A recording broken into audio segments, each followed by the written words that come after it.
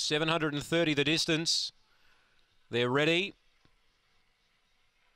And racing, Fantastic Radley hopped out okay. There's speed, the inside Bedrock Fred, and Lashes Manelli's going to tuck in third. She's going to stalk that pair early as they run towards the home straight. Last of all is Aston Kipchoge, swinging into the home straight. Race right on. A lap to go. Fantastic Radley gets a half clear of Bedrock Fred, who had to check off heels as Radley crossed down. Lashes Manelli copped a little check. She's going around the outside of Bedrock Fred now, but the leader skipped about 5 in front. Aston Kipchoge last of all. Fantastic Radley by 3 or 4. Lashes Manelli, she's trying to pick up Radley. She's doing a good job of it. She's coming. 2 lengths to Aston Kipchoge. Lashes Manelli goes underneath Fantastic Radley. Lashes Manelli overpowers them.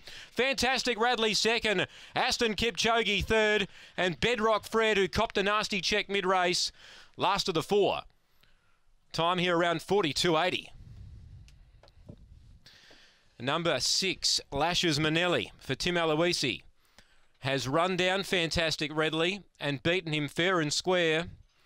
She went underneath of him turning the home corner. Fantastic Radley wobbled a little bit, and he just lost a bit of his balance mid-race, and as he wobbled around the home corner, Lashes Manelli has ducked underneath of him and taken the victory here for Tim Aloisi. Number 6, 2 second, Fantastic Radley, and 4 third, Aston Kipchoge. Now, 1 Bedrock Fred, he was right there with them early.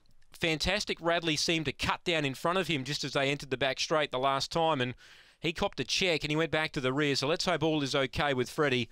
The time here is 42.80. It's a terrific run, 6-2, 4 and 1.